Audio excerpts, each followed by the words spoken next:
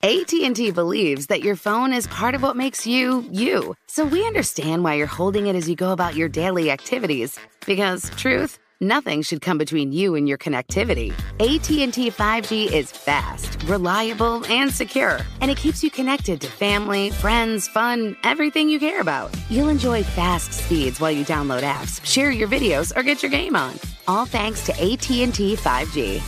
Requires compatible plan and device. Coverage not available everywhere. Learn more at att.com/5G for you. This is Holly Fry from Stuff You Missed in History class. Toyota is a leader when it comes to electrified vehicles. Today, battery EVs make up less than 10% of new vehicles sold because of higher cost and concerns about range and charging. Enter Beyond Zero, Toyota's vision for a carbon-neutral future. With an electrified, diversified lineup of hybrids, plug-in hybrids, and battery EVs, Toyota empowers you to choose how to reduce your own carbon footprint. Learn more and get details at toyota.com/beyondzero. Toyota, let's go places. It's time. Time to get credit for the work you've done. Time to get the recognition you deserve. With Purdue Global, you can move forward in your career, for your family, and for yourself. You're worth the investment in yourself to earn a degree you're proud of, a degree that employers will respect.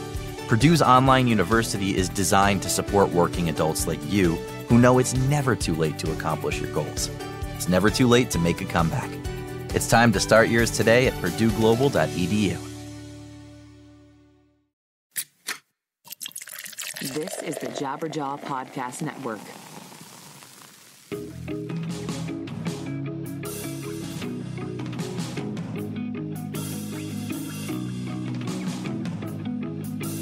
What's up, everybody? Welcome to another episode of 100 Words or Less, the podcast. I'm your host, Ray Harkins, and I'm sitting here on a rainy Monday morning recording this beautiful intro that I know so many of you love because you get to know the comings and goings of my life. Just kidding. I actually recently got a comment on YouTube, and this always, I wouldn't say bothers me, but it irks me, where the person left a comment somewhere along the lines of, "Hey, remember who you're interviewing, dude." And I get it. There are times where I talk about myself, but that's the nature of podcasting. And I think people that leave those sort of comments or throw that criticism my direction are people who are, frankly, not used to this format and not used to the idea of a conversation rather than a stereotypical interview. And usually, most of the hate that I get is really all directed on YouTube just because, you know, I throw these episodes up there and it goes out to the unwashed internet, and those people can dive in and out and be like, "What is this? This isn't even an interview. I want to hear the guest and blah, blah, blah." And it's like, I get it. That's why these people are on the show. But, you know, there are times where I'm bringing my own personal baggage or anecdotes or stories, and it adds to the conversation, hopefully, because then in turn, it will have the interview subject being able to spin off that idea. And anyways, but I digress. Here we are. I haven't even introduced the guest. The guest this week is a very special one for me personally. He's been on my list. Like, you know, you come up with lists of things when you start to do something and you're like, oh, I'd like to accomplish these things. He is a person who I've always kind of circled around and been like, oh, I randomly hit him up on Twitter, but, you know, I can tell he doesn't use that platform a ton, and I just always wanted him on the show. Then I get hit up by his publicist, and I was like, oh, man, this sounds perfect. So Steve Kleisath. Yeah, I'm butchering his name, but Steve Kleisath, that's what I'm going to go ahead and go with. He is the drummer for Further Seems Forever, as well as Strongarm, and he also played a stint in Shai Hulud as well. Further Seems Forever is doing some reunion shows recently, playing that record How to Start a Fire from front to back, which I get to see this week. I am incredibly excited about, and I get to meet Steve in person.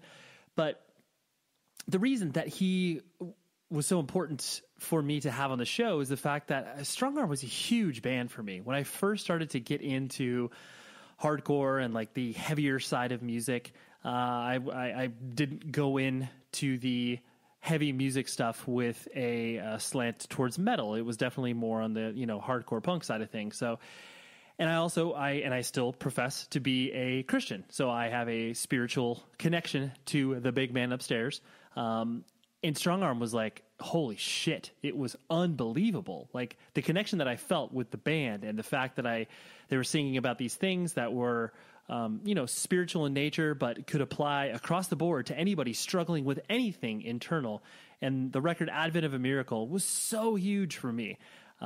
Between that band and Focal Point, Suffering in the Masses, both of those records were just like cornerstones to me understanding expression and the way that people could talk about their feelings in a very safe manner. So Steve was great on the show, and I'll get to our interview in a moment, but I'm not at South by Southwest. I know many of you that could be listening to this as we speak on the airplane back from South by Southwest to wherever it is you're going. I don't know if I like the festival. I've been, I think for 2 years I went, and I've been for a couple years. It's cool. It's fun. And I like to see people who I haven't seen in quite some time, but it's exhausting. And if I don't really have sort of justification for me to be there from a business perspective, I'm not going to take time away from my family and the fun stuff that I have going on at home. So no South by Southwest for me. And honestly, I'm kind of glad about that. I think for me, once every 5 years is really all I need. Even though there's really exciting things, I'm more drawn to the technology side of things, not even so much the music. But there is some incredible stuff going on in the technology space and with my day job in regards to podcasting. And it's just, there's some exciting stuff. So I'd find myself maybe going down there more so for that than the actual music, which is weird to say. But I think also because ever since emos went away, where that was like, the bedrock and cornerstone of like the all ages scene within Austin. Like, of course, there's still a lot of great clubs and there are a lot of great people doing amazing things down there, which I get to be in Austin in early April, which I'm excited about. I feel like once that venue went away, even though, to be clear too, Red 7, booked by a good friend, Ron Martinez, I think he still books there.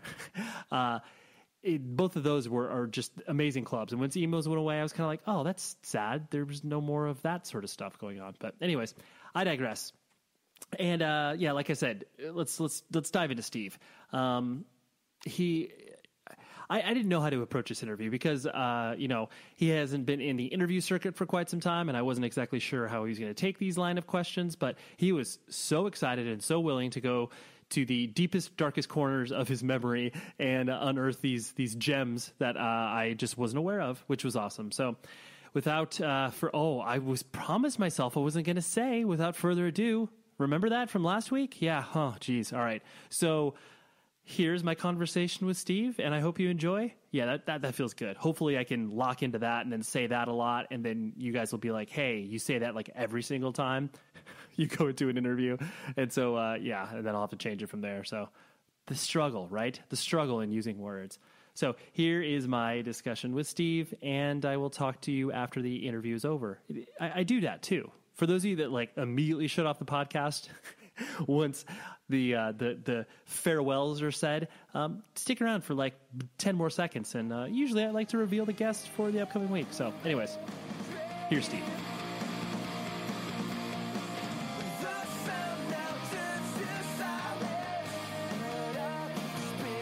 I definitely, like I was mentioning before, Strongarm was this kind of revelatory thing to me because coming from the sort of punk and hardcore scene here in Orange County, there was a really, really big push, especially in the right around when I started to go to shows in like 96, 97. I just noticed this really distinct divide of like, all right, well, here's where the Christian hardcore bands play, and here's where all the rest of the hardcore bands play. Like, never the two shall meet, and if they do, it could be quite awkward. And it just, to me, it was never like, oh, I don't get that. I get that there are two ideologically different bands, but why can't they share the same bill? Is it strange for you to obviously still have this, obviously, like I was mentioning before, this connection that people still bring up Strongarm, where it's just like, well, that was something I presume was obviously very passionate at the time, but at the same time, I'm sure, as in most young people's bands, kind of accidental that you guys were doing what you were doing in certain respects. Right. Well, I wasn't an original member of Strongarm, so I was the drummer on the second record, The Advent of a Miracle. Exactly. In which the drummer on the first album became the singer. Right. On the Advent.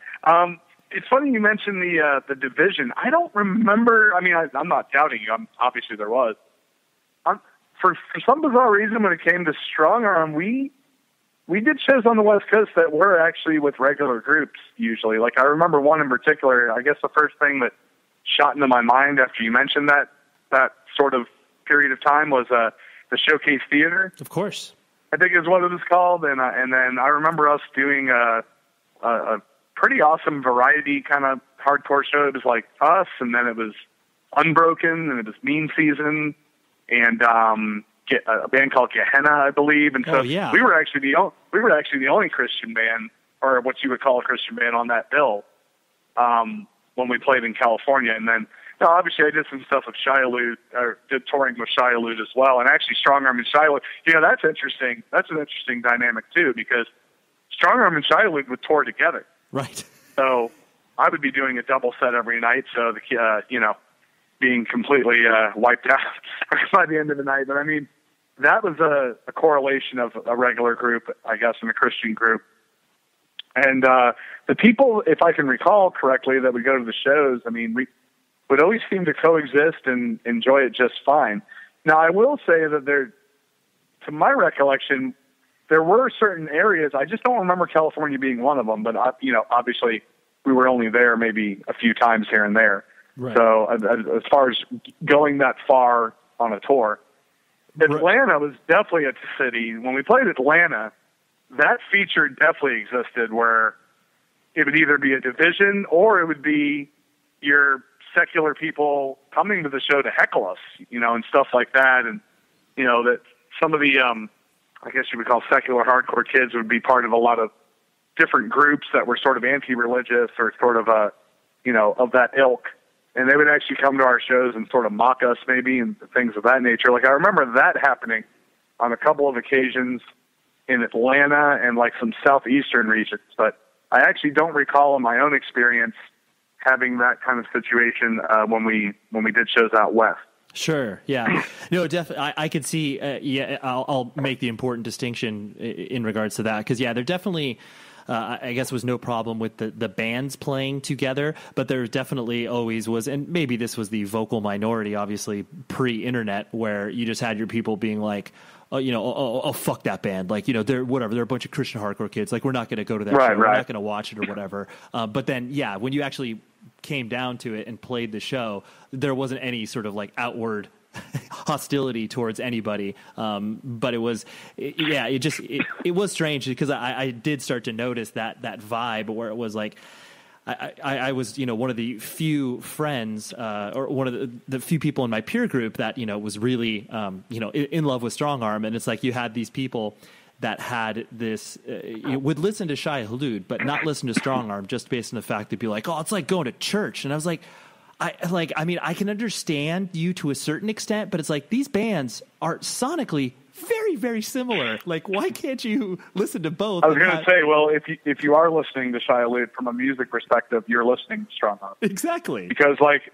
Josh Colbert, obviously was Strongarm, and then further, and Matthew Fox, who was Shai Hulud, I mean, just by virtue of friendship, were very close and wrote together all the time, and their stylings were very, even though they were very creative and definitely went different directions, there was a similar formula at times as far as the transition and the movement of the music.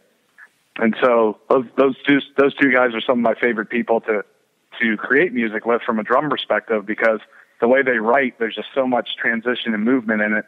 And I think that's sort of assisted in the uniqueness of our sound from time to time, as opposed to your chugga-chugga or kind of regular stylings of a lot of hardcore during that period of time. But yeah, absolutely.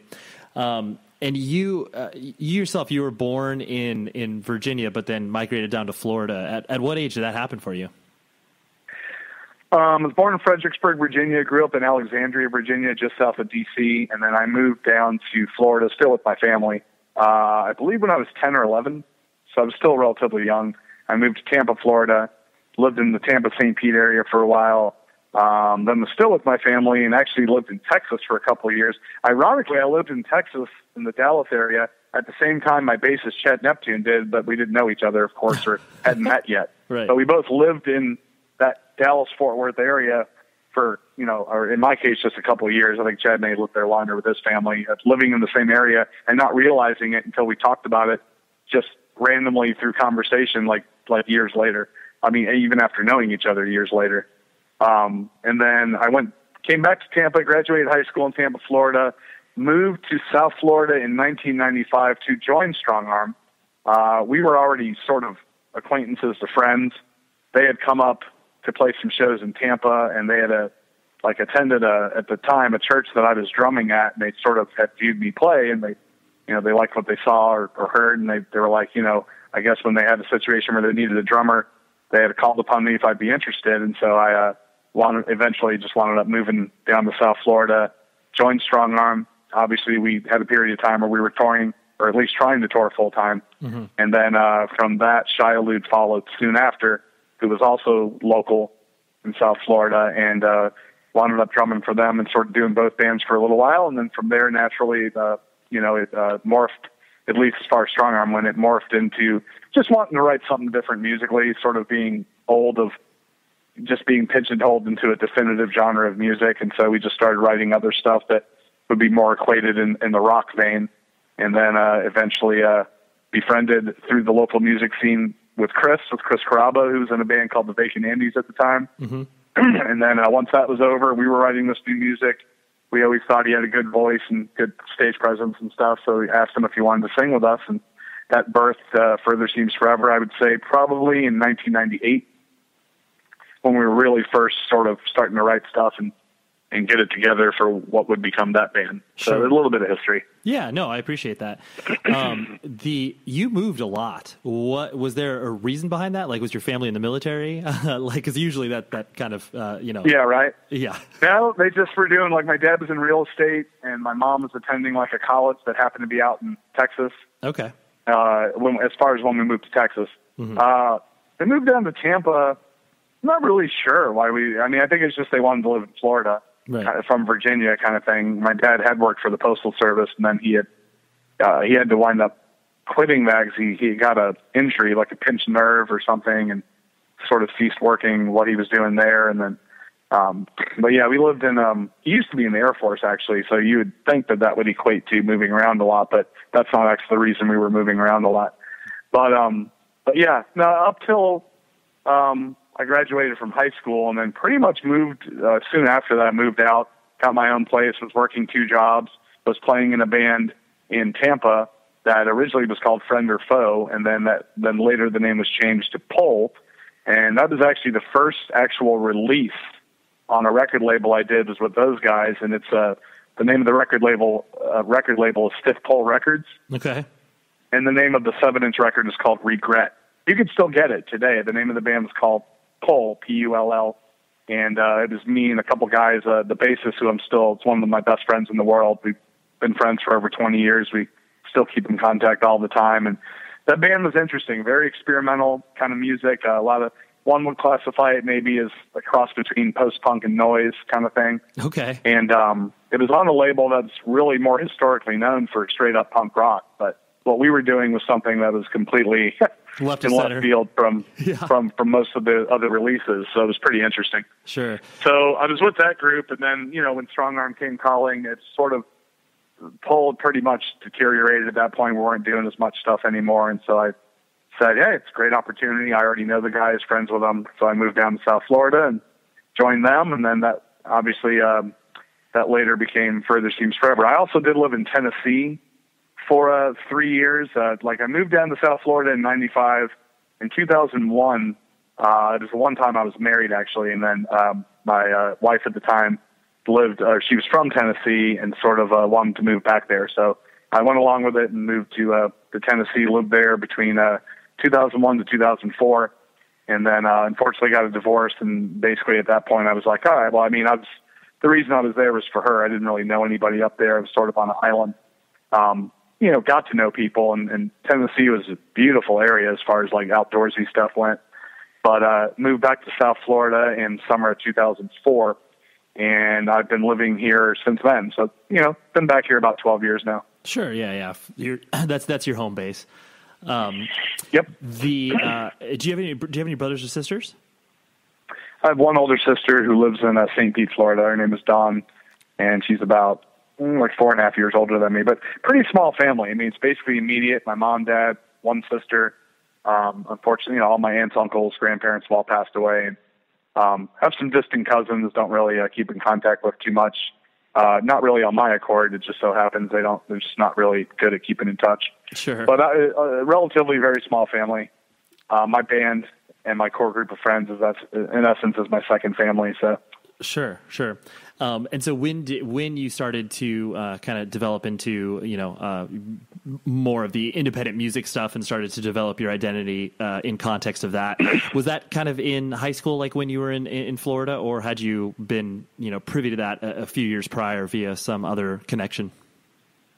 It actually started really young, unbelievably, like even dating back to when I first moved from Virginia, because D.C. was just so rich and obviously influential, what would later be, alternative music, I guess, through the roots of punk rock and indie rock. But I skateboarded, and I remember just having some friends who were listening to music, who introduced me to some music, even dating back to when I was like 10, 11 years old. Wow. That was obviously not the norm of anything on the radio or what have you. And so I actually got introduced to some bands who are still to this day influential to me that were DC centered in the at that point the punk rock scene there.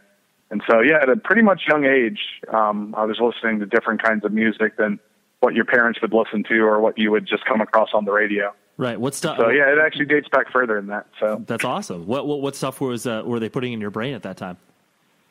Well, it's funny you mentioned Brains, because that would be the Bad Brains. Right. One band in particular who I developed a love for through my friends who introduced me to it at the time, even as young as I was.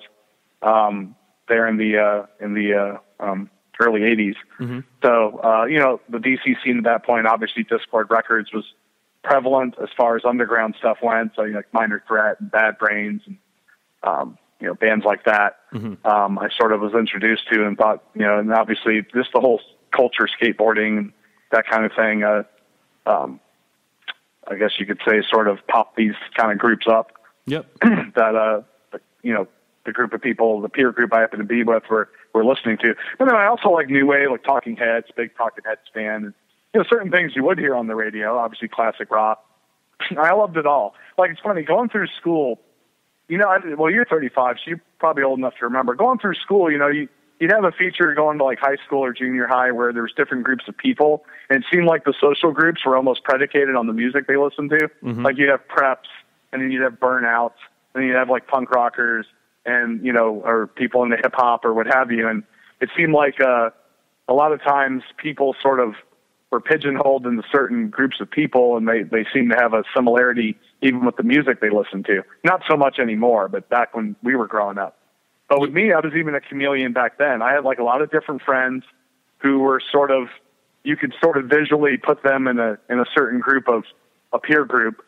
And I was just sort of this guy that was floating around. I almost call, like, a nickname would be Casey Jones, like from the Teenage Mutant Ninja Turtles, or just a guy coming out of the wilderness trying to sort of take things from different groups and experience and listen to different kinds of music. So, I was all over the place with music. Everything from Michael Jackson to Talking Heads to, what have you. So. Yeah, well, it's funny you mentioned that, because I was actually going to make a correlation a little bit later on in regards to, connecting obviously your deep passion for video games and obviously the connection to, punk rock and hardcore, where it's like I like that notion, and I always feel that people are more, I guess, well-rounded when they do bounce between different groups of people, where it's like, I am friends with a football player, and they may have introduced me to some things that I might not have been introduced if I just stuck to my skater or punk friends or whatever. So it's funny that you mentioned that, because I was actually going to peg you as such later. So there you go. I was playing a little armchair psychologist before. Well, it's funny because video games were a big part of my life too around that period of time when there was arcade, obviously. And right. That was a big social hangout spot, were arcades, because when you go to an arcade in the 80s, you're meeting new people, you're discovering new games as they come out. It was like a nice, sort of an escape between school and going home, a place to go where you can meet other people your age, actually be doing something, playing a game, and then just hanging out and, meeting new people. So it's definitely, arcades were a big part along with skateboarding or hanging out with kids at that point in time. So. Yeah, no, it's cool because, like I said, it does give you a more well-rounded view of the world when you are getting these different influences popping into who you are. Right. It kind of, really focusing in on your drumming, and obviously the fact that your style of drumming is incredibly unique in the fact that it's very frantic and technical, and definitely never something that I would be like, hey, if you're just learning drums, like, go ahead and watch Steve play, because you're like I said, you're a very technical drummer. Do you attribute that to anything, like in regards to just kind of what you were initially interested in as far as drums is concerned, or was that just like a function of the people you were playing with? Yeah, I think it was. I think part of it it's not forced. It's just naturally what comes out of me sometimes. The way I tend to write. I guess some people would view it as unorthodox. Definitely, a part of it is the second option B, like you said, as far as the people that you write with. I mean, especially when it comes to the initial bands that you know me to be a part of. Mm-hmm. Those guys are just tremendous in their creativity and their approach to writing, even guitar and bass. And so it's sort of naturally connected with my mind, the way I approach, writing drum parts or doing drum stuff. But no, I mean, I listened to a lot of basic straight ahead stuff, obviously, when I was younger. And, I've been playing drums most of my life. I mean, it dates back to, according to my parents, which I don't even remember, when I was 4 years old. And, my parents tell me the story. Like I said, I don't remember it, but where they took me to a friend's of theirs house and the drum set was set up. And next thing they knew, I just got up and started playing a beat naturally and had never been on a drum set before. So they sort of just like, oh, we know what he's going to do, right. To some extent. And I guess everybody was freaked out by it as far as, my parents and their friends at the time. Like, how is he knowing to even play a beat kind of thing? Mm-hmm. And so so my love and my activity of playing drums dates back to that far. But yeah, I would say it's probably more of a product of people I happen to write with, even dating back before Strongarm and Shai Hulud and further to the early bands I said. Mm-hmm. Those guys were visionaries as well, I felt, musically. It's like they were influenced. I think it's just a product. You're influenced by a lot of different things. And on top of that, what naturally is coming out of you happened to merge into a very unique kind of approach to the framework of songs and the direction and the transition and movement of them. This show is sponsored by BetterHelp. Let me tell you, the holidays are awesome. They've got some great moments, whether it's spending time with friends and family, gift giving, all of the things. I personally love Christmas lights. Like, I can't wait to put them up. It just makes me feel warm inside. But there are moments where it's like, man, it's overwhelming, or I'm feeling really alone or sad. All of the things that just, can kind of compound it during the holidays. That is why you need to take a beat and maybe take that moment for yourself. Give the gift of time to yourself. And that's honestly why I love dipping into therapy. That's why I also love working with BetterHelp, because they make finding a therapist online so dang easy. So if you're thinking of starting therapy, give BetterHelp a try. Like I said, it's entirely online. It's designed to be convenient, flexible, and suited to your schedule. Just fill out a brief questionnaire, and then you get matched with a licensed therapist, and you can switch therapists at any time for any reason at no additional charge. Please, in this season of giving, give to yourself as well with BetterHelp. Visit betterhelp.com/Ray to get 10% off of your first month. That's BetterHelp, HELP.com/Ray for 10% off your first month. Take care of yourself, please. This episode is brought to you by Toyota.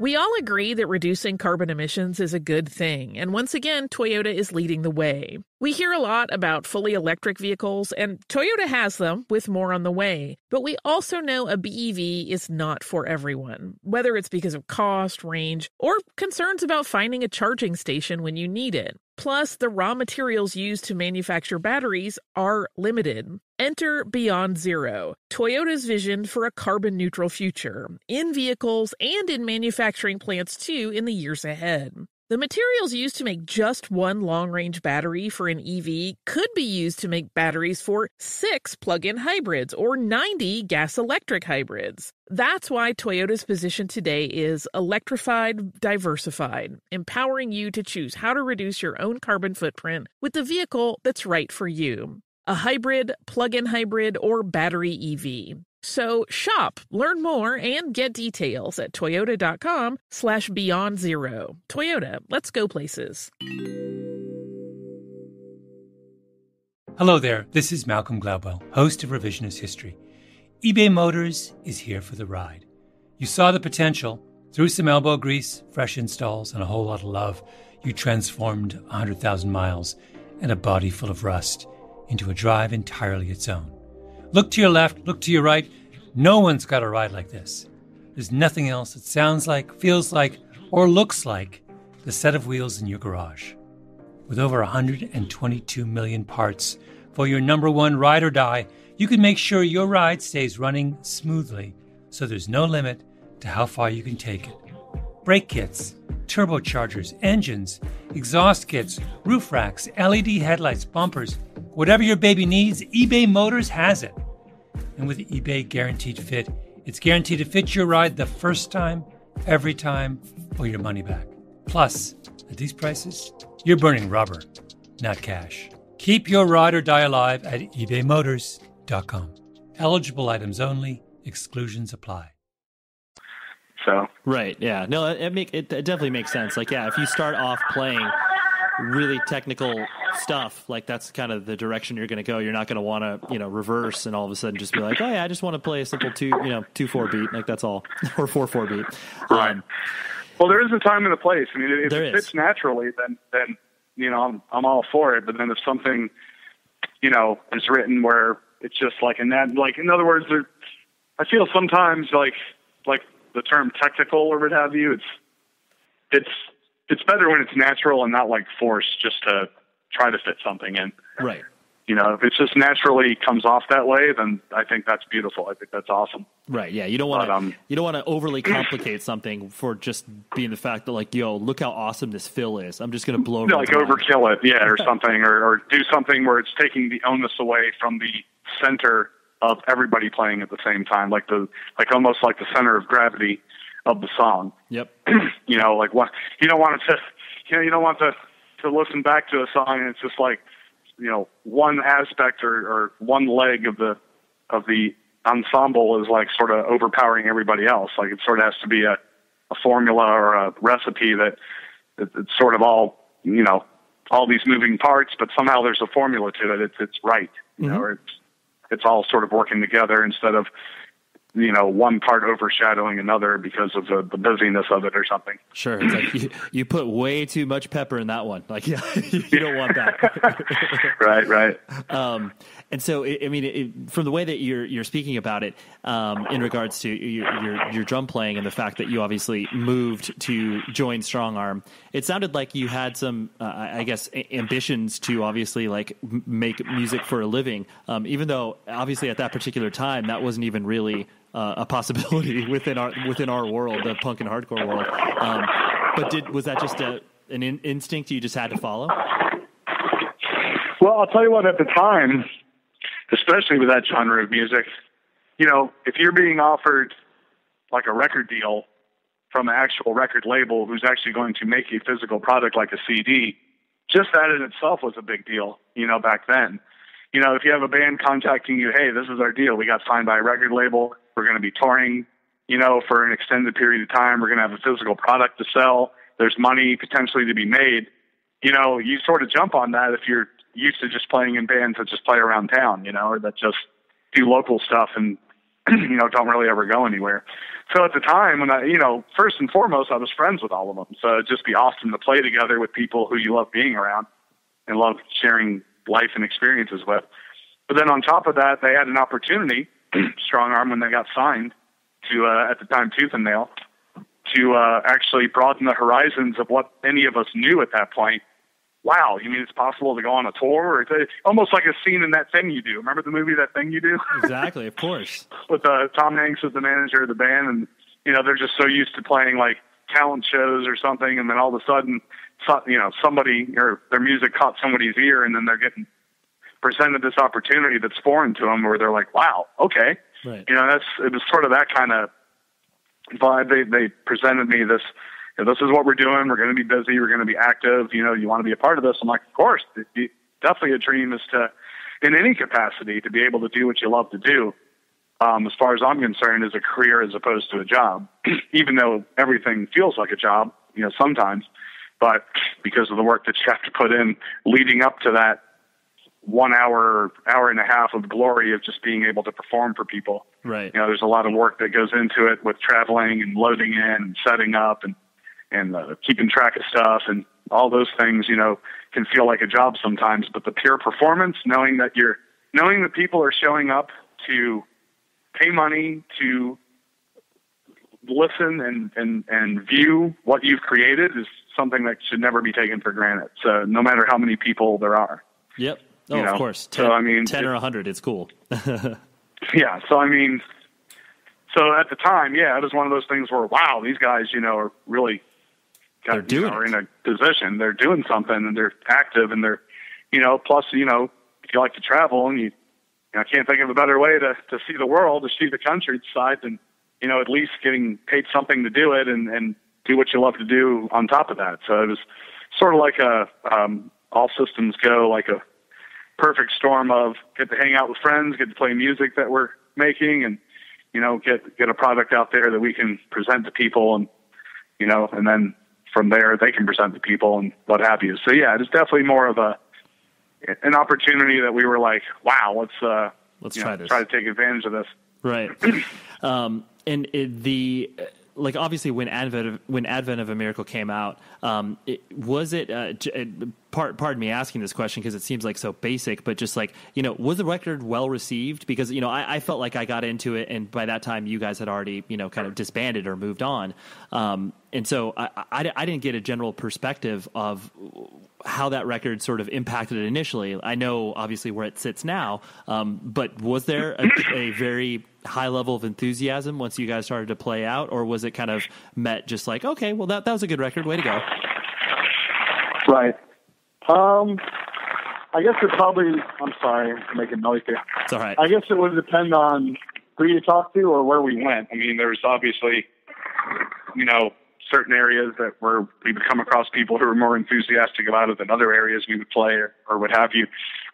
Since we put out Atonement, obviously, and then the second record, I'm trying to remember back, to be honest with you. But yeah, I guess there was a sense of anticipation and a sense of people were ready to see what we were going to offer next, kind of thing, at least within that scene of music.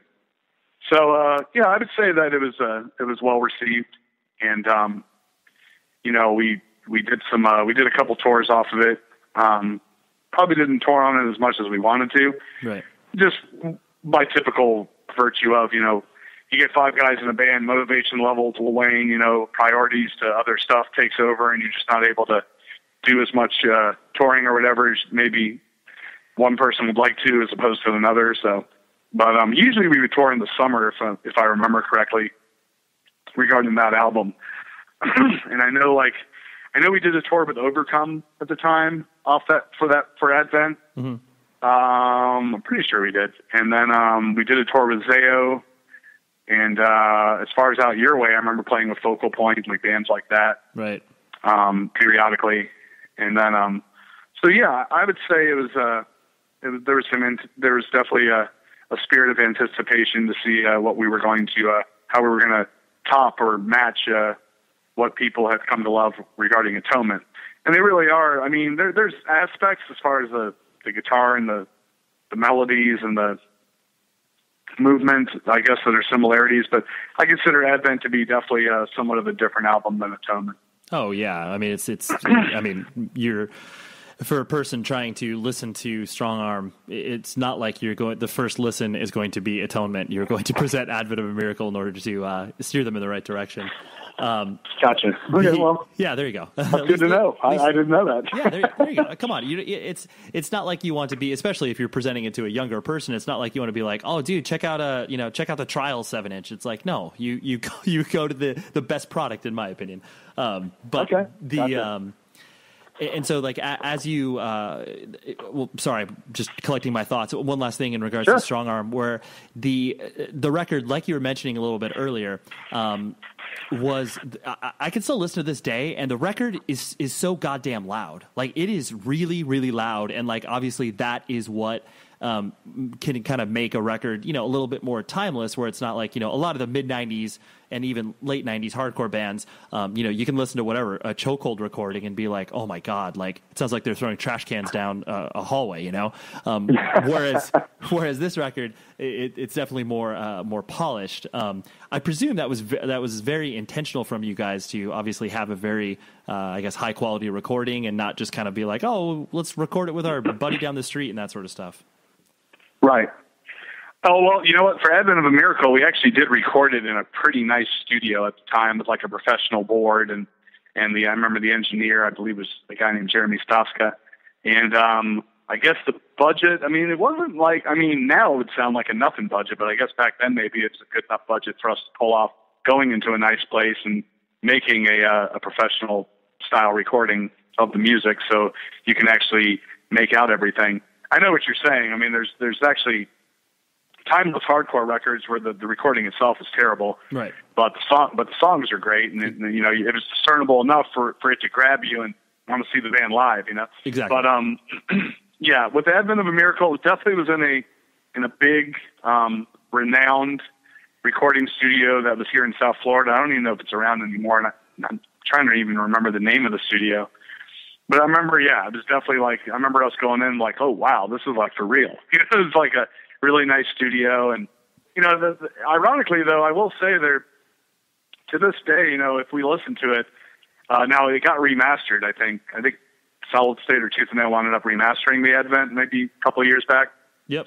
But it's where it even sounds better now. But it's funny how you mentioned, it's some of the stuff's hard. There are actually parts that we felt, even based on the conditions of being in a nice studio, that it's funny you said loud, because there's certain parts where I actually wished in listening back would have been more discernible, or would have actually been louder. Like a couple different songs where like Josh had a really nice sort of high guitar part and it's sort of really, really low in the mix as opposed to everything else going on. Mm-hmm. So ironically, we actually thought at least the mixing of it, maybe not the recording, but the mixing of it could have been better. And hence it did get remastered down the road. But yeah, I will say that we had access to a studio that probably most bands in that genre of music at that point in time probably did not have access to make a quality recording. Right. Right. Yeah, that definitely, and yeah, like you said, that definitely helps a record live on a little bit longer, and not just be kind of like forgotten to those few years of where it's like, oh yeah, like you said, the spirit of the song is there and the song is good, but it's almost inaudible. Right. It's almost inaudible.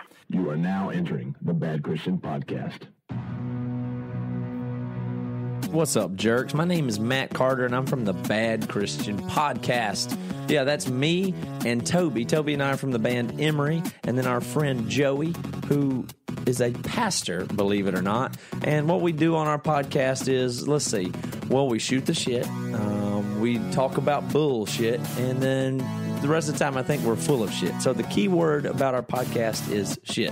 And don't let the name fool you. Well, I guess you could let the name fool you. I don't know what the name really means, but we're the Bad Christian Podcast, and you can check us out and find us on iTunes and wherever else. As you started to obviously, play in Shai Hulud and start to become, more active, because there definitely was a lot of heat and attention placed on Shai Hulud once you guys started to, release your first stuff, as far as like just with the affiliation of Revelation and everything like that, and obviously Rob Moran bringing you into Crisis Records and stuff like that. Was it exciting for you to kind of feel like you could go from sort of one thing to another, so to speak, where it's like, okay, like, well, Strongarm is ending and that's that, but I have this other thing that has a lot of excitement too. Like, was it, did you feel like you were onto something, I guess? Well, it's funny, Shai Hulud got brought about because they actually needed a drummer temporarily. Because since I was still active with Strongarm, and Strongarm was my first priority, it was one of those things where Shai Hulud, the original drummer, was a guy named Jason Letterman, who's a great drummer, good friend. I think he played in the AAA as well, Against All Authority, for some time. But they were in need of a drummer, and originally I was only supposed to be like a fill-in guy. Like I was only going to play, maybe a couple shows or just fill in until they got someone. And then it just, it just kept evolving to where they just wanted me to be the drummer. And so I was like, well, it was a little bit of a juggling act at the time. Initially, because obviously my commitments to Strongarm and what Shai Hulud wanted to do in the sense of touring weren't on the same page all the time until we actually did tour together, which was then it was a perfect storm. But yeah, no, Shai Hulud was, I loved, the writing from Matt Fox at the time, or obviously as an original member of that band, pretty much the brain of it. Just as much as Josh.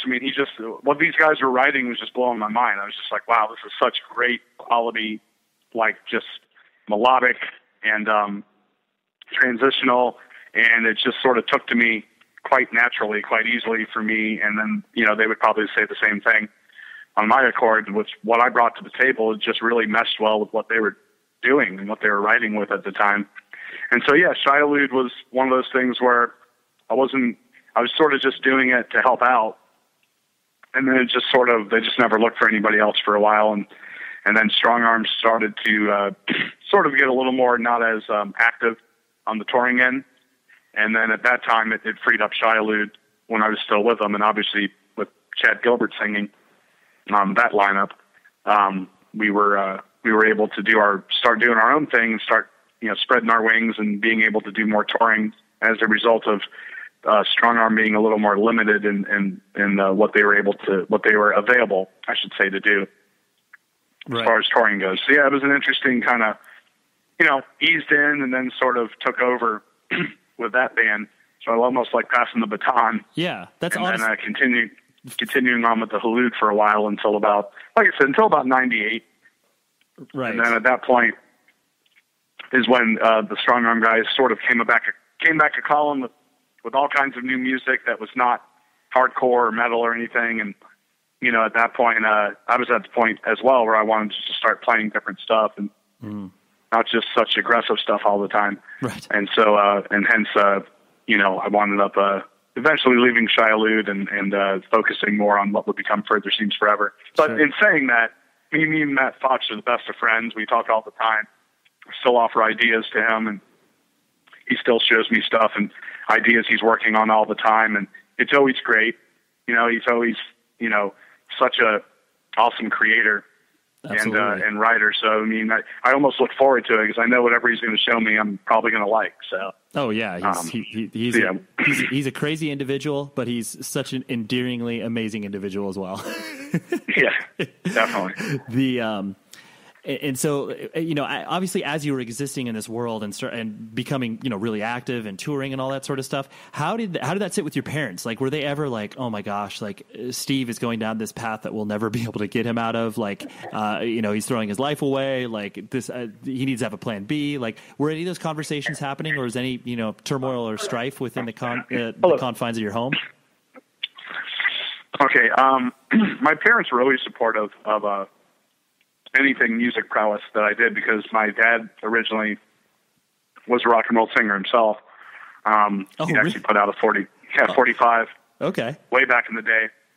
And my mom was very artistically inclined too, based on, she was from South Bronx, New York, and sort of what you would consider a beatnik when she was a teenager, and, very artsy and culture, a lot of culture and arts and music. And so, they've always been supportive of any kind of endeavors musically that I wanted to take on. They got me a drum set relatively young. I would practice within reason, of course, noise-wise, when it was allowed to or what have you. But yeah, I never had any kind of a situation where they were trying to steer me, like, not to do something or, you're going to go nowhere if you do that, like that kind of thing. Like, they were always like, go for it, do what you love. And I do respect them. Obviously, we'll always respect them for that. I guess one of the maybe rare people, unfortunately, in this day and age where I have two parents who are still together. Yeah. So they'll actually be celebrating their 50th wedding anniversary this week. Oh, that's a piece of work right there. That's amazing. Yeah, no, it is. It's definitely miraculous. Obviously, everybody goes through rough times. been through some rough times throughout the course of my life, but they always worked at it and made an effort and kept it going. And I always respect and cherish them for that.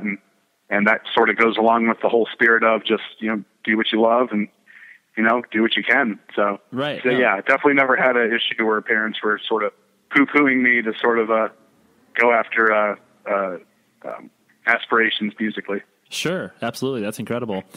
And so then, I definitely distinctly remember once further, obviously signed to Tooth and Nail, and like that. The news of this band existing was exciting, where it's just like, oh yeah, it's like dudes in Strongarm playing like emo music. Like that is 100% what I remember someone describing to me. Like, oh, that's probably I can believe it. Yeah, that's probably what this record will sound like. And then I remember once the Moon Is Down hit, it was one of those things where there were records of that time definitely hit in really big ways, because I remember, another band from your area, it's like when Poison the Well released Opposite of December, it was like you could not talk to a hardcore kid or a punk kid that hadn't heard that record. Everybody was listening to it. And I felt the same way about The Moon Is Down. It's like everybody was listening to it, no matter if you were like, a tough guy, madball loving hardcore person, like you would still be like, yeah, dude, Moon Is Down is a pretty good record. Did you feel that momentum pretty quickly in regards to just the attention that was paid to you, or did it feel like a more gradual build? It's funny you mentioned, but we always had a saying that, Further Seems Forever is the band that hardcore kids' girlfriends listen to. Of course. Totally, dude. Sorry, just jokingly. But, it seemed to, I don't think we realized quite an impact that album had until maybe later down the road, or even up to now, in doing it and just hearing from people periodically of how much the album meant to them or how much of an influence it was. I know we loved what we wrote at the time, and it was one of those things where, even the whole record itself was sort of finished last minute, because at the time, Chris was doing Dashboard, but it was like more of a side project. And even some tours we did, he would sort of do sort of a sideshow of just him with an acoustic, and that's what Dashboard was. And, but it was a side gig, whereas Further was the main thing. And then when it got to the point where I guess the guys were sort of questioning how much we were going to tour with what we were writing. And Chris, at that point's mindset was completely gung-ho, like obviously doing it as much as possible, which I respected him for, because I also was under the same mindset. But some of the other guys at the time, already had families and different stuff going on to where they probably couldn't be as committal as maybe me and Chris could be on the touring end. And so I think that sort of naturally sort of led to Chris sort of going with focusing more on doing Dashboard because he was in control of everything. He wrote everything. Mm-hmm. And so he could do it whenever he wanted to. And then, as a result, like the Moon Is Down album was actually, if I remember correctly, I don't want to trying to think, like the music was recorded, and then I think Chris later did the vocals. Oh yeah, I definitely remember. I definitely remember word coming out where it was just like, because obviously like there was a large level of confusion within the independent music community of just like, oh, this dude's doing Dashboard, but then he sang on this record. Like I don't know what that actually means, because of course, like again, the internet was still in its infancy, so no one really had the ease of access to information. Right. So, but yeah, I definitely remember hearing that where it was like, oh yeah, like Chris contributed to this record, but like this can't be his full-time thing because he's focusing on Dashboard or whatever. Right. Well, that was partly because of us, like, because we were like, well, not me per se personally, but I mean, he was doing both, and obviously, the music was serious and it was great and it came out great and we were loving it, but we just were a little bit like teeter-tottering on how much activity we were going to do touring-wise going forward at the time. And, Chris was ready to hit the road and get out there and do it. And so as a result, he took Dashboard at that point as more of his focus. And but to his credit, of course, as well, he wanted to fulfill all of his commitments that we had already started. Mm-hmm. And of course, one of the biggest one being finishing this album, right, which became The Moon Is Down. And so yeah, like for instance, New Desert Life, I mean, that one was literally done in the studio. That song, which we love that song. In fact, the last song on the record, it was about as organic and spontaneous as you can imagine as far as trying to, write one more song for a record. It wasn't something that we had already been working on and already had written a long time ago, and now we're just executing it in the studio. This is something that everything happened for it in the studio. Mm-hmm. I mean, maybe there were some parts of ideas that were already sort of we were festering on, but it came together as a song in the studio, actually. Nice. That's incredible. And then the same with Chris. You know, on the vocal end, it was something where he didn't really, you know, like he had lyrics already in place for some of the songs, but then New Desert Life sort of just, much like music-wise, came to us as a revelation in a way. It sort of came to him as well in the most like spontaneous, organic way. Right. This episode is brought to you by Toyota. We all agree that reducing carbon emissions is a good thing, and once again, Toyota is leading the way. We hear a lot about fully electric vehicles, and Toyota has them, with more on the way. But we also know a BEV is not for everyone, whether it's because of cost, range, or concerns about finding a charging station when you need it. Plus, the raw materials used to manufacture batteries are limited. Enter Beyond Zero, Toyota's vision for a carbon-neutral future, in vehicles and in manufacturing plants too in the years ahead. The materials used to make just one long-range battery for an EV could be used to make batteries for 6 plug-in hybrids or 90 gas-electric hybrids. That's why Toyota's position today is electrified, diversified, empowering you to choose how to reduce your own carbon footprint with the vehicle that's right for you. A hybrid, plug-in hybrid, or battery EV. So shop, learn more, and get details at toyota.com/beyond0. Toyota, let's go places. Hello there, this is Malcolm Gladwell, host of Revisionist History. eBay Motors is here for the ride. You saw the potential. Through some elbow grease, fresh installs, and a whole lot of love, you transformed 100,000 miles and a body full of rust into a drive entirely its own. Look to your left, look to your right. No one's got a ride like this. There's nothing else that sounds like, feels like, or looks like the set of wheels in your garage. With over 122 million parts for your number one ride or die, you can make sure your ride stays running smoothly, so there's no limit to how far you can take it. Brake kits, turbochargers, engines, exhaust kits, roof racks, LED headlights, bumpers, whatever your baby needs, eBay Motors has it. And with eBay Guaranteed Fit, it's guaranteed to fit your ride the first time, every time, or your money back. Plus, at these prices, you're burning rubber, not cash. Keep your ride or die alive at ebaymotors.com. Eligible items only. Exclusions apply. My mental health meds were helping, but they led to uncontrolled movements called TD, tardive dyskinesia. It felt like my movements were in the spotlight. Ingrezza valbenazine capsules is a prescription medicine for adults with TD. It's the only TD treatment that's always one pill, once daily, and it's #1 prescribed. And people taking Ingrezza can stay on most mental health meds. Ingrezza can cause depression, suicidal thoughts, or actions in patients with Huntington's disease. Pay close attention to and call your doctor if you become depressed, have sudden changes in mood, behaviors, feelings, or have thoughts of suicide. Don't take Ingrezza if you're allergic to its ingredients. Ingrezza may cause serious side effects, including angioedema, potential heart rhythm problems, and abnormal movements. Report fevers, stiff muscles, or problems thinking, as these may be life-threatening. Sleepiness is the most common side effect. Now that treatment has reduced my TD movements, it's nice. People focus more on me. Ask your doctor about Ingrezza or learn more at Ingrezza.com. That's INGREZZA.com.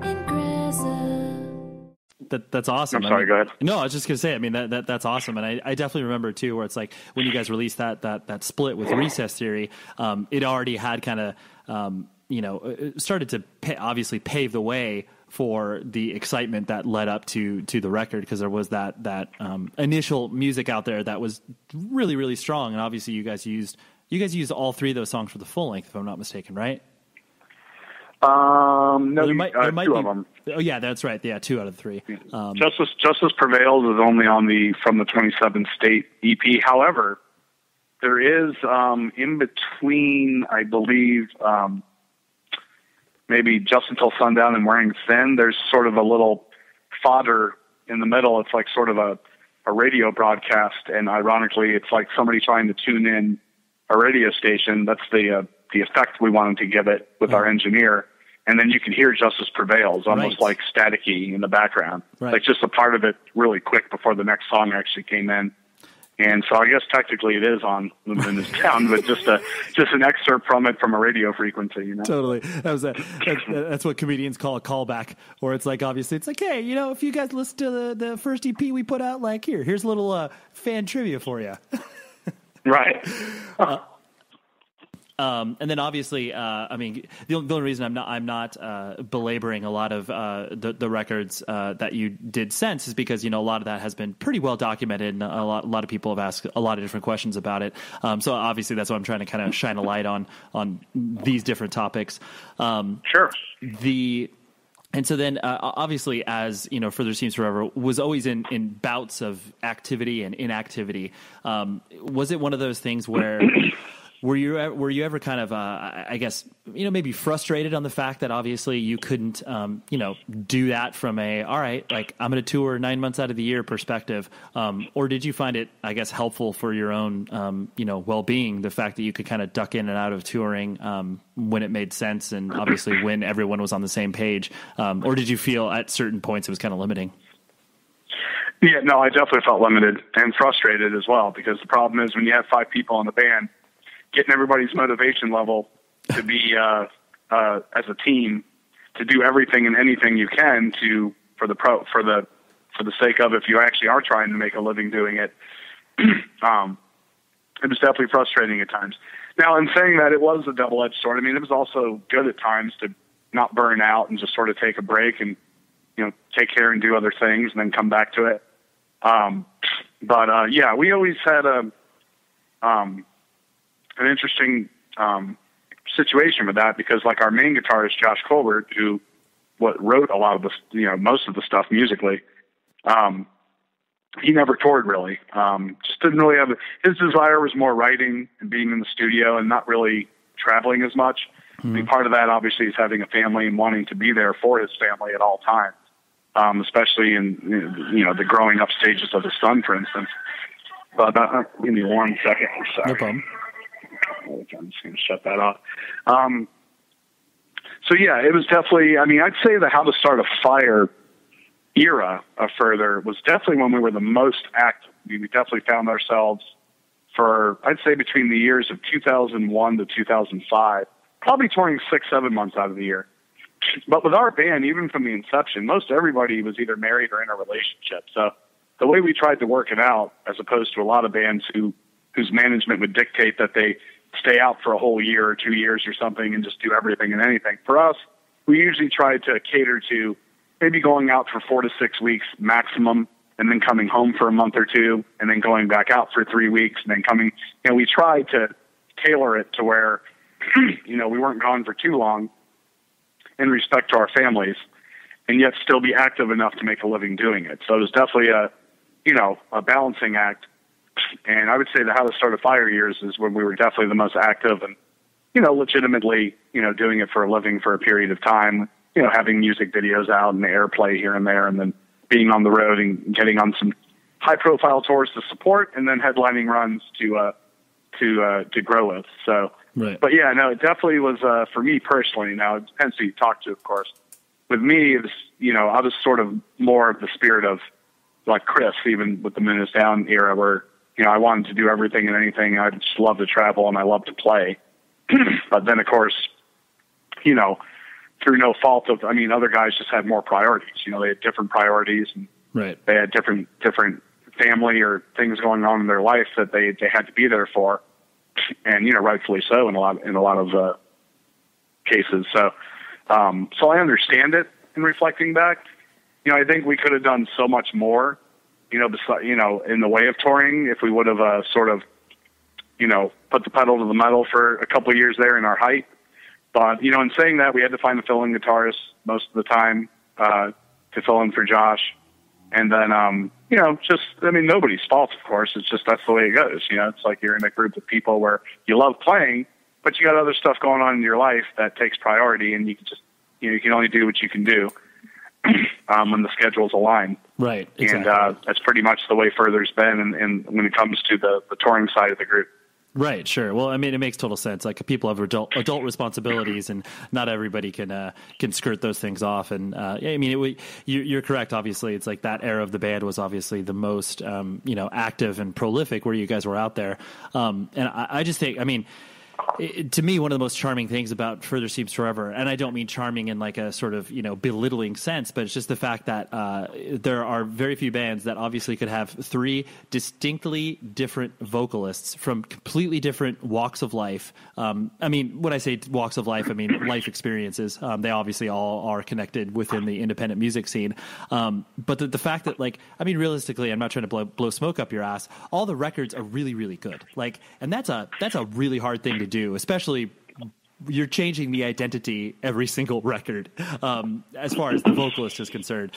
Is it one of those things where you find it almost, I wouldn't even say comical, but just like, wow, like our fans have really stuck beside us, because in all reality, they shouldn't have followed us along all of these changes that we've done.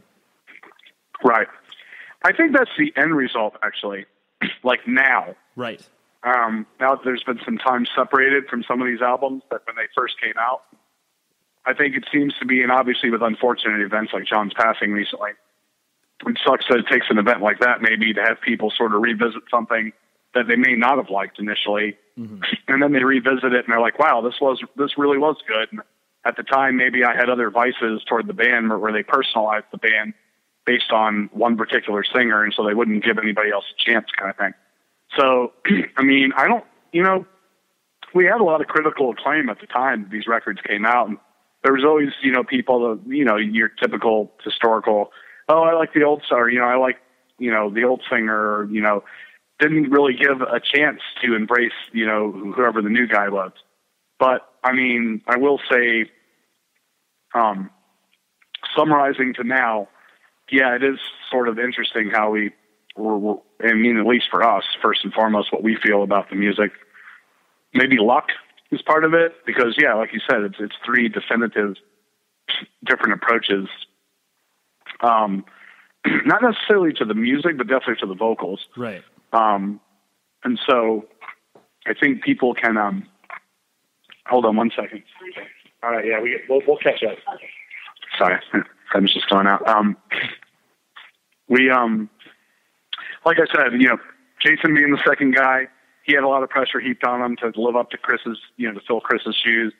And then John being the third singer, I mean, to be honest with you, it was really rough. I mean, when Hide Nothing first came out, I mean, I would say we probably, what's the right word I want to say? We received a new legion. I don't know if legion's the right word. I'm getting tongue-tied on words right here. Sure. A new quadrant of listeners that maybe were Sensefield fans, or like probably older listeners. Absolutely. We acquired. But then we had our younger listeners who were unfortunately, it wasn't always about the music, but it was about, oh, well, Jason and Chris look a certain way and they have tattoos and their stage presence or something like that. Yep. They equated the band more to that than the actual pure, music of it. And so when John came along, he was a tall guy, older looking, definitely looked nothing like Jason or Chris did. I think unfortunately and unfairly, people sort of didn't give that record Hide Nothing initially, or the band a chance at that point. But I always heard like a lot of comments like, oh, they've become like an adult contemporary band or something, where we thought we thought the music is just naturally evolving. A lot of our younger listeners who are used to visually seeing a certain image or vibe of what the singer's like, right? And then they just didn't give John a chance or didn't understand what he was trying to do. And so, ironically, and even with Jason too, when How to Start a Fire first came out, he always had those people, well, you'll never, I'll never like you as much as Chris or whatever, and that kind of thing. And so, I think the two guys after Chris definitely went through periods of time where we had a section of our listener base that were not, at least initially not warming up to them or not giving them a chance. But then, it's like I said, maybe at the beginning of our conversation, if you set out to write music that is, you can listen to it 20 years from now and it won't sound dated. I mean, that's really the goal. And I think, now 10, 12 years later, and unfortunately, through a tragic circumstance that happened recently, I can't tell you how many messages I've read through social networks or whatever where people were like almost apologetic. Like, I'm so sorry for not giving you guys a chance when this record first came out. Now, hearing about the passing, I sort of go back and listen to it and wow, this is like a lot better than I remembered it. Or this is like I actually, maybe it just took a different period of time in their life to gravitate or grab hold to what we were trying to do, at that period of time of the band. So yeah, no, I'm really glad you hit on that topic because it is a very interesting reflection on how you were on that particular record bringing in these two desperate worlds that wouldn't necessarily intermix with one another, and it was challenging to a lot of people to kind of, like you said, wrap their heads around it. Whether it was your young fans or whether it was people that were coming in from the Reason to Believe in Sensefield days and are just like, hey, who's this random band that John is singing for? Like, what the hell is this? It's a very important point. I mean, and you guys, did your best to cope with that, but yeah, it was a hard road to hoe, I'm sure. Well, keep in mind, even the circumstances of, Hide Nothing, where the music had already been written, Jason left sort of abruptly at the time, which has all been reconciled, and we're doing what we're doing now, or about to. And John came in literally with music that was already written for somebody else. And it's like only one song had any lyrics to it, which is a song that never really got released on anything huge, as far as an actual album. I think it's on some compilation or EP or something, maybe that the Tooth and Nail put out later to get attention to Jason's version of it. The song is Bleed on Hide Nothing that John just wrote from scratch, not even listening to what Jason did. Mm-hmm. So the Hide Nothing record, even more oddly enough, I mean, John's in California. He flies out. He lives with our engineer, James Wisner, for a month, literally under deadline at the time contractually, and, for a tour we had coming up, and, we had to get this album finished. And John came in and as you hear, did probably about as unbelievable a job as anybody could have done under the circumstances of having to learn the music and having to create the lyrics and the vocal harmonies for it in such a short period of time. So even the circumstances of Hide Nothing are very odd and very rare of, how the record was finished. Yeah, absolutely. So, and the last thing I want to hit on was something obviously we alluded to earlier in regards to video gaming and how important of a role it played in your life. And obviously, I don't think I could have smiled any wider once the press started to hit 2 years ago when obviously you shattered. No, I'll say shattered, but you now hold the world record for it's.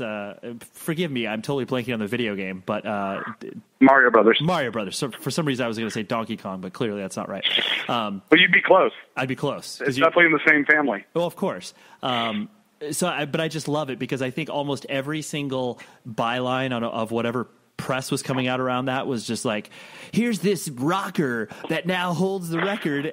I found it so funny because everyone obviously was painting you with this brush that was very, probably not the most accurate, where it's just like, it sounded like you were playing for some 80s hair metal band or something like that.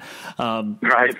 But so, I mean, I know there's a lot to unwrap here, but just like the notion of obviously a lot of people, even still to this day, look at video games as like, oh, it's a cute thing that people do, and maybe losers do as they get obviously older and adult-like, and they just are shut-ins and don't ever interact with the outside world. What makes it obviously so special to you to be able to just dedicate the time and focus to that sort of stuff in regards to obviously pursuing a world record, because that's not easy to play Mario Brothers for 6 hours.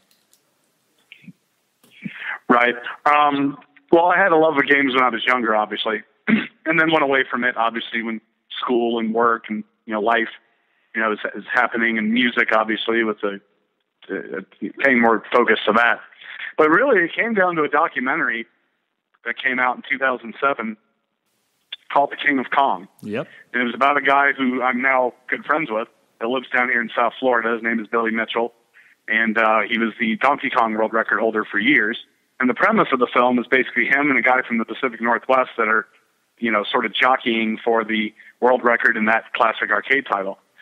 But it was directed by a guy named Seth Gordon, who a lot of people know in movie and entertainment circles. He also directed the first Horrible Bosses movie that came after that, actually. And this documentary came out and just sort of caught fire. I don't know, it was a very popular film, and it was, I'm saying this to somebody, you probably never seen it, but I mean, in essence, it created this sort of retro kind of uprising of people who were my age, men and women, who wanted to rediscover these classic 80s arcade titles and compete for world records on them based on what they saw in the documentary, because the documentary has done so well. And so my band members, ironically, are the ones that introduced me to the film to watch it. And they're like, "Oh, Steve, this is so you. Like, we know you used to be pretty intense playing video games and stuff." And so, I watched the documentary and it really inspired me. I was just like, you know what? I remember there's a couple games that I remember being really good at. Let me check what the records are with Guinness and Twin Galaxies, which is the arcade division of Guinness. And let me try to sort of emulate what this film was portraying with these two guys that were going for the record with Donkey Kong. And sure enough, Mario Brothers, original Mario Brothers, which would be the stand-up classic arcade cabinet before the very popular Super Mario Brothers that would be on the Nintendo home systems after that. So it was original Mario Brothers, which is the first time that you see the Luigi and the turtles and the crabs and the pipes. And then there was Miss Pac-Man, which I'm actually number 3 in the world in Miss Pac-Man currently. But so I knew I was good at these games growing up, and I sort of rediscovered them. Much like I said, when that documentary came out and I watched it, and it really sort of stirred me, as apparently like it did a lot of other people. And it made an impression. And, much like, everything comes back full circle: music, fashion, clothes, in a retro way sooner or later. And that's really what has happened since that documentary came out, even to now, with movies like Pixels that came out a little while ago. And so it is a love. I love games. I mean, I love the classics. I steer more toward the classic games than the newer third-person shooting and home system type stuff. Mm-hmm. But yeah, it sort of stirred in me a passion to sort of revisit some of these games and see how I would fare on them.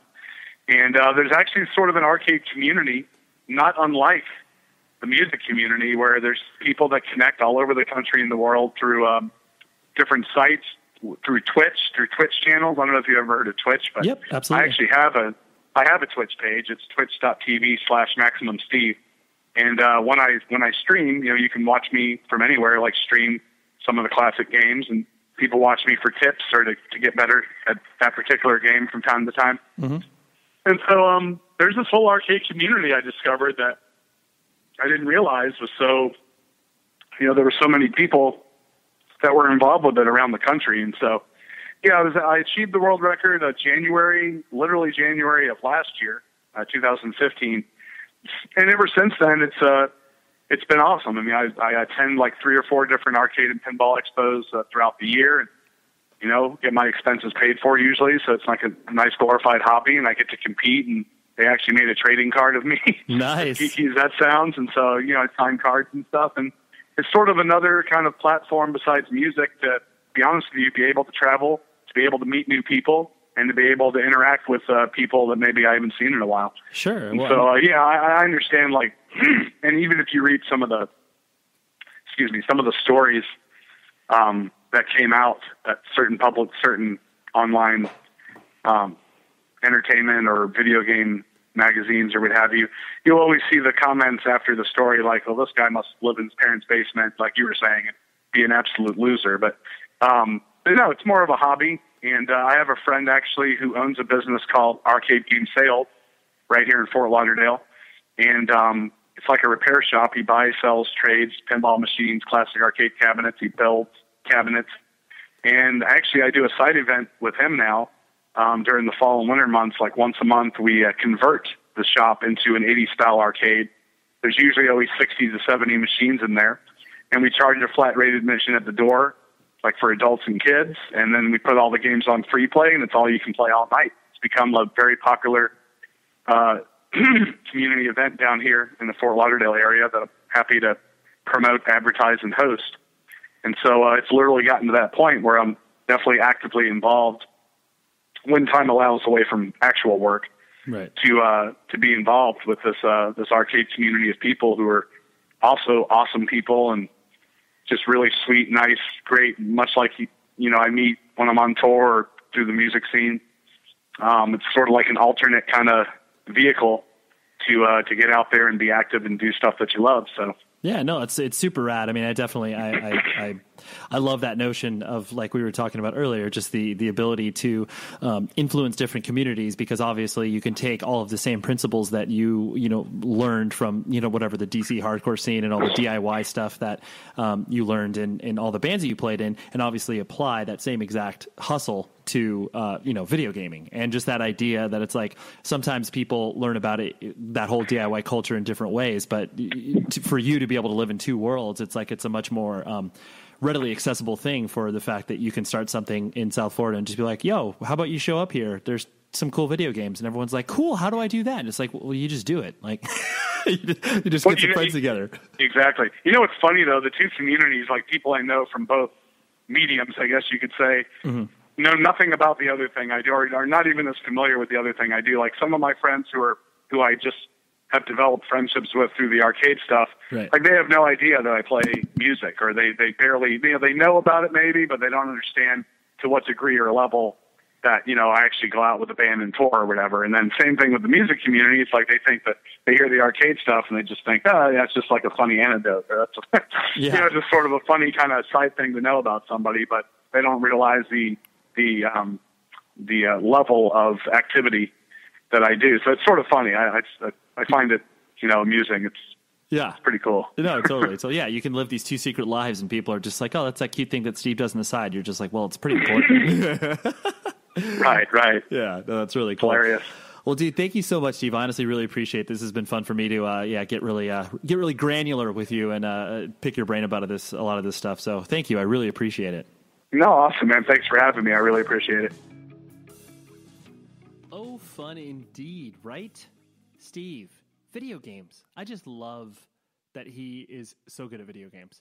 It just makes me happy because I played a crap load of video games when I was a little kid. And I would say that I still play video games, but it's a very limited capacity. It's usually with my 5-year-old son, who is more or less just watches me play the video games he wants to see played. But I just love the dedication to the craft and the love of nostalgia of just being able to spend hours playing these games.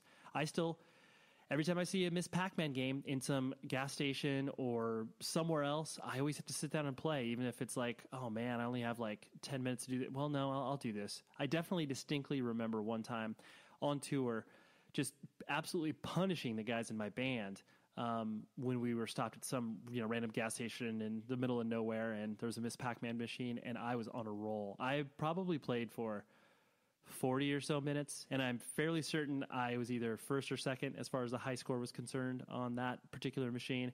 And it was it got to the point where it's like the guys were like, dude, seriously, die, we need to go. But anyways, thank you very much, Steve, and thank you very much, Dana, his publicist, for hooking this up. I appreciate that. And yes, business stuff. Use the Amazon affiliate code. The link, you can find that in the show notes. Just click on that link, save it to your desktop, save it to your phone, shop through Amazon using that link, and I get a kickback. It's like 4% of whatever it is you're buying.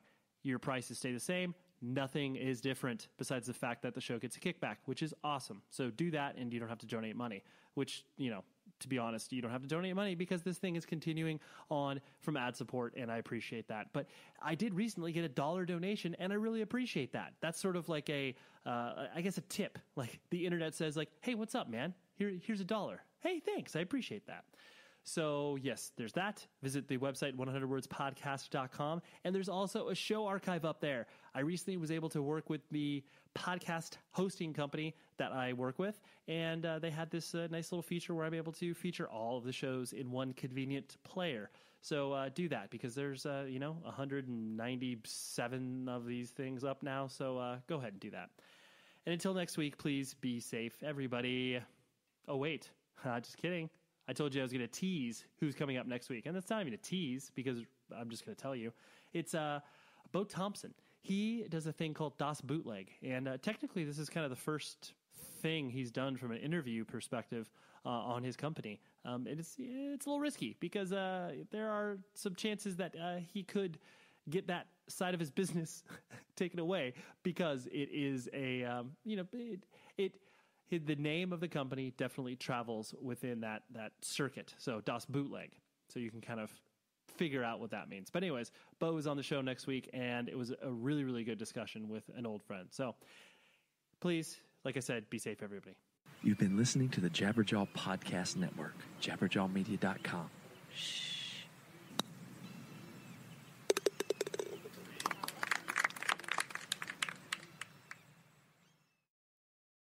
This episode is brought to you by Toyota. Toyota is a leader when it comes to electrified vehicles. Today, battery EVs make up less than 10% of new vehicles sold because of higher cost and concerns about range and charging. Enter Beyond Zero, Toyota's vision for a carbon-neutral future. With an electrified, diversified lineup of hybrids, plug-in hybrids, and battery EVs, Toyota empowers you to choose how to reduce your own carbon footprint. Learn more and get details at toyota.com/beyond0. Toyota, let's go places.